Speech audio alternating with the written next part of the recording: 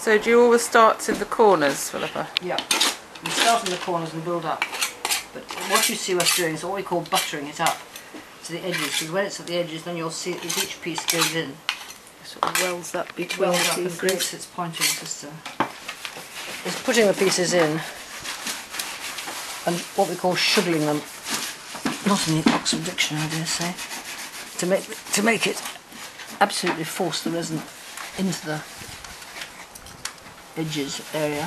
If you pick these pieces out, there'll be fairly little stuff behind them. But the fiberglass, the strength of the fiberglass is what gives the panel its rigidity once it's set. You have to force that in. Because it's a very tight fit, there's a certain amount of pushing and shoving to get the pieces to fit in. You've got a lovely shiny eye, the dog.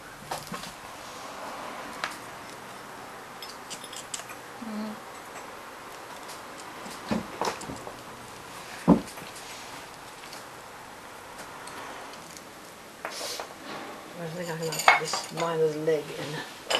See, D29 still numbered, all the numbers to be lost to posterity.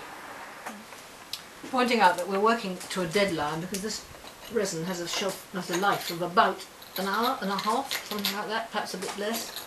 Then it's all got to be in. Well, this is easy, but then I've got this complicated slate to arrange, you see, so that's why we're in a hurry to get it done. Have to work in a very concentrated way.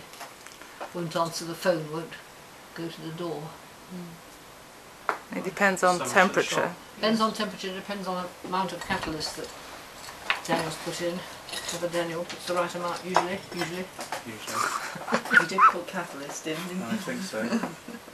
So you do all the terracotta before the slates? Yeah. That's next November, the vine shine thing.